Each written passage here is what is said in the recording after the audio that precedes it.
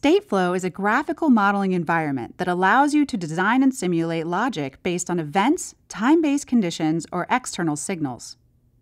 In Stateflow, logical systems are modeled as state machines, which are systems with specific operating modes. In this interactive course, you will learn how to use the Stateflow environment to build your first Stateflow charts based on real-world examples. You'll start at the very beginning by exploring what a state machine is. And by the end of the course, you will use Stateflow to model several examples of state machines, including a traffic light and a robotic vacuum. The course covers using Stateflow and Simulink. The hands-on exercises will automatically open a Simulink editor, where you will complete tasks by creating and modifying Simulink models. As you work through these tasks, your models will be assessed, and you will also receive contextual feedback. No previous experience with Stateflow or state machines is necessary, although familiarity with MATLAB and Simulink is helpful.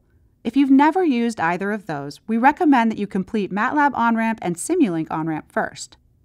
The course should take about 3 hours to complete, but you can leave at any time and come back later. To start the course, download the latest release of Stateflow.